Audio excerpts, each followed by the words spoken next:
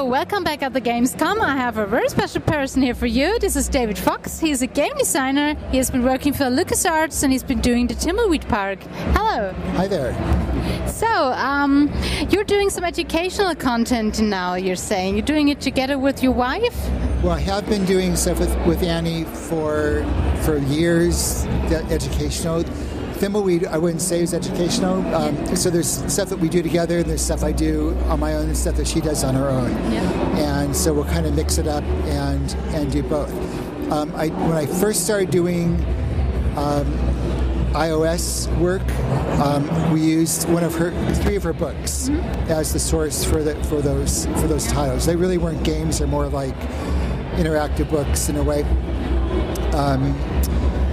But as far as games go, right after I did that, I did this Rube Goldberg game. Rube Goldberg was a artist, a cartoonist from the U.S.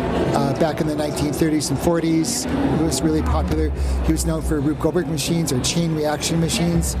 And his cartoons, the ones I liked from I remember when I was a kid, were these chain reaction machines where you'd like open a door and it'd pull a string and it would knock a bucket off of a thing and get a cat wet would jump and knock a dog or something. So we took a bunch of we got the license from his family and did an educational app called RubeWorks, which is available in like most languages, the main languages that games come out in. And it's still being sold. It's still so good. Yep. And schools are using that to help teach simple machines and physics, and also in preparation for when their students build their own physical Rube Goldberg machines. So it's fun. I'm probably more interested going forward in story-type games. Thimbleweed Park was a blast to work on. Also in virtual reality and location-based entertainment, and how to bring more narrative experiences into that as opposed to shooting experiences. I'm not that interested in shooting games. Shooting games. Talking of shooting games, what do you think about violence in video games? Well, I don't believe that violence, the controversy is from the stuff in the United States where some people are blaming video games on shooters, shooting, and so I think that's totally misguided. The best statistic I saw was examples like, say, in the United Kingdom, the number of people, the number of computers, the number of people playing games, and the number of gun deaths. It had nothing to do with all the numbers matched up in the same proportions until you got to the gun deaths. So people in other countries play as many violent video games as we do in the United States. They just don't have access to millions and millions of guns. Unfettered access in a lot of places. I mean, in California, where I'm from, there are gun laws that restrict a bunch of types, but because it's not consistent, people can bring guns in from neighboring states, and it's very easy to get guns at gun shows. And I would like to see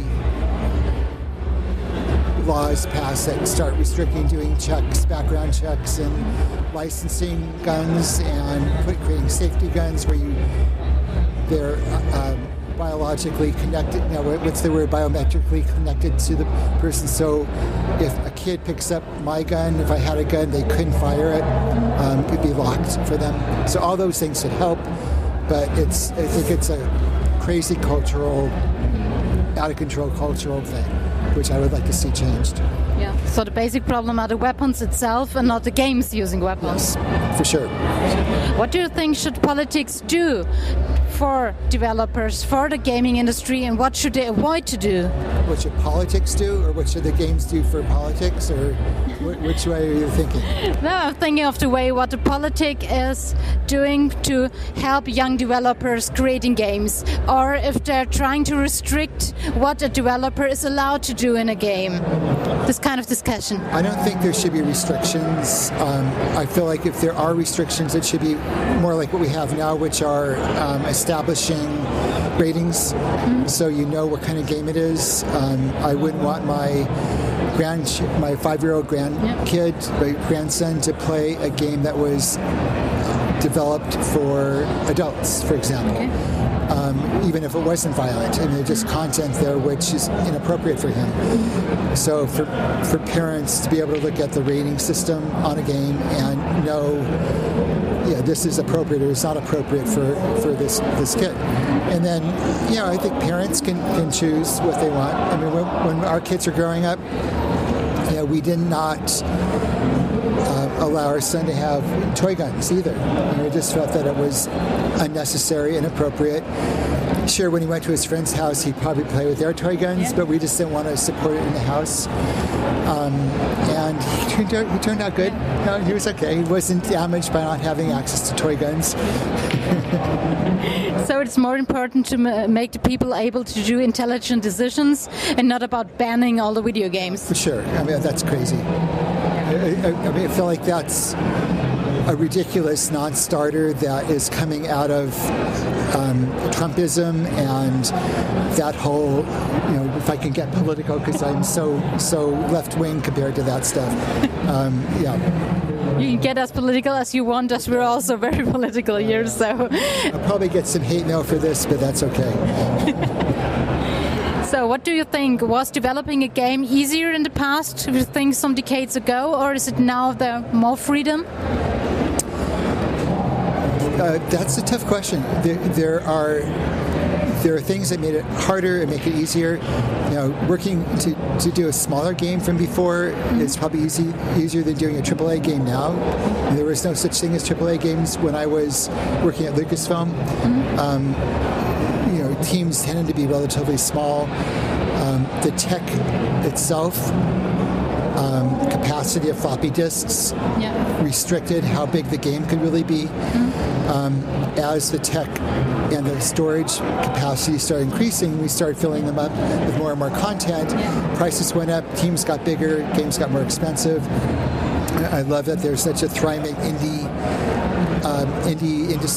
development industry where you really don't have these large games. You have small teams and some really brilliantly designed and created games.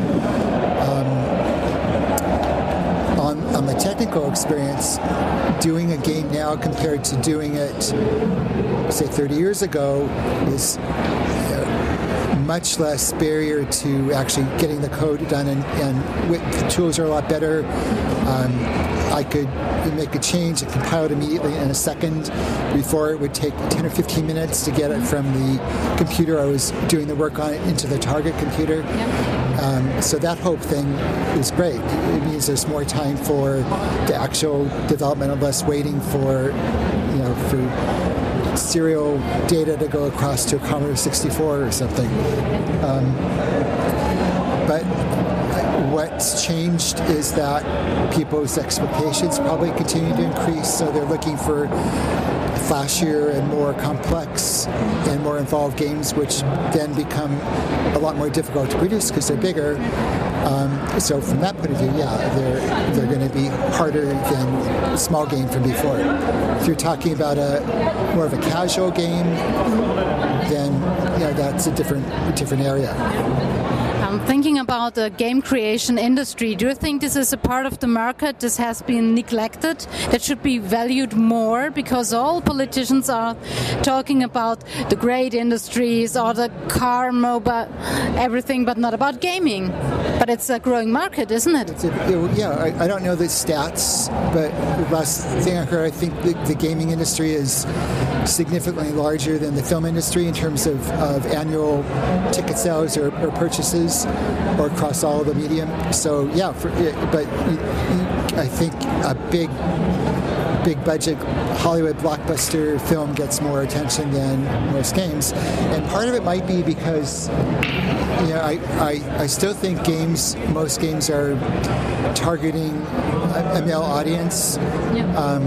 There aren't enough games that are either broad-based of interest or specifically for girls and women.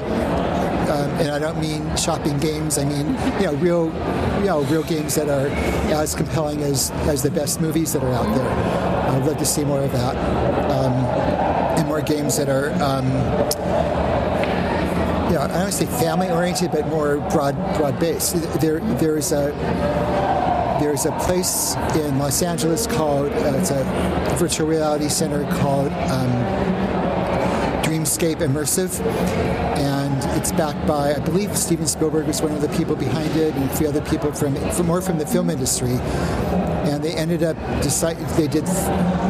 when I was there in March, they had 3 experiences that are about 15 minutes, 10 to 15 minutes each.